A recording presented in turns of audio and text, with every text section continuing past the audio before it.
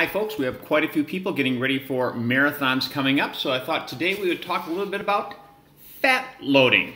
So you've probably heard of fat loading before. Everybody's heard of carb loading as it relates to a marathon. This doesn't replace carb loading, but there is fat loading that occurs before the carb loading. Now fat loading has been around for years and years. It's probably really only the last several years though that's really came into vogue with a lot of people playing with fat loading and seeing some good results with it. So I thought I'd talk a little bit about it. So the first thing you should know is that at best it's an edge, meaning you don't have to fat load. It is far from required. What's an edge?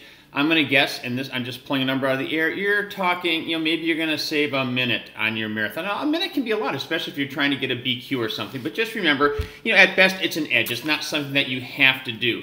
It is something that I would recommend that you try and practice, just to make sure that your body is okay with it. It probably should be. How would you practice? Well, ideally, maybe it's something that you would do in the weeks leading up to, say, a half marathon, so you're getting that race type of effort. If not, maybe you're going to do it before a 20-miler or an 18-miler, just something to make sure it's all right. There's a balance there, because one of the downsides of fat loading is that you're not getting the carbs that you always need for your training, so it's tough to do in training, but I do think you need to practice with a little bit. So how do you do fat loading? Well, you do about 10 days of a high-fat diet, and then you do a 3-day carb loading like you would normally do for a marathon. So this all starts about 2 weeks before your marathon.